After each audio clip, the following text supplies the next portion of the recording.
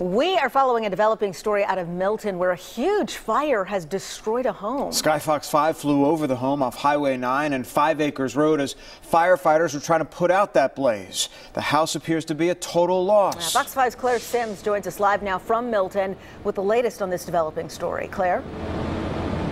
Yes, Sinead, this is still a very active scene here. I just spoke to the Deputy Fire Chief, Mark Stevens. He says firefighters are still here putting out hot spots and monitoring the situation. But take a look.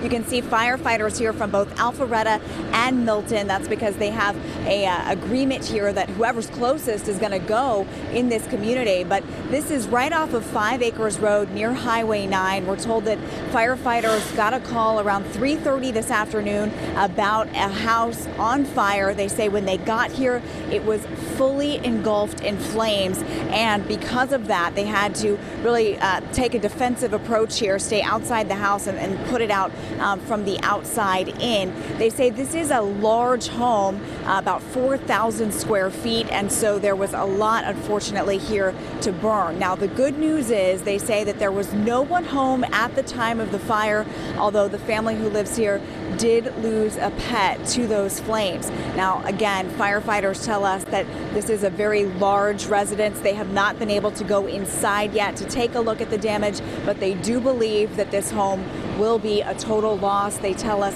that firefighters are going to remain here on the scene for probably at least another couple of hours to make sure that this doesn't flare back up.